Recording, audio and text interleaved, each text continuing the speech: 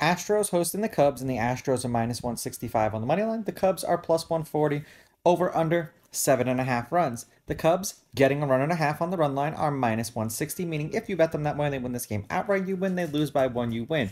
The Astros laying a run and a half on the run line are plus 135, meaning if you bet them that way, they have to win by two. Now, Steele did not pitch against the Astros last year. Neither one of these pitchers pitched against the opposing team either last year or this year.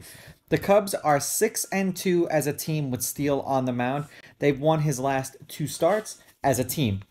He's averaging 6 innings pitched and 4.9 strikeouts per game in those games. The Astros are also 6-2 as a team with Javier on the mound. They've also won his last two starts, and he's averaging 5 2/3 innings pitched and 6.8 strikeouts per game in those games. Hence the reason why he's probably giving up more home runs, because he's probably trying to strike out more batters, I want to say. Now, head to head, the home team is 6-4. These teams are 5-5 against each other in their last 10. The favorite is 7-3 on the money line, and the favorite winning these games by 2 runs or more, laying a run and a half, is 6-4. There have been 4 one-run games in their last 10 meetings, 2 in their last 4. The over-under is 5-5, and the over-under is 7.5 runs. You guessed it, 5-5. Now, the game that they played yesterday, the Astros won 6-4. The game before that, the Cubs won 2-1. The game before that, the Astros won 9-6. The game before that, the Astros won 6-5. Now, some of those games bled over into the last time that they played each other. Now, the Cubs are 1-3 in their last 4 and 4-6 in their last 10. We've had 8 runs, 12 runs, 19 runs, and 10 runs.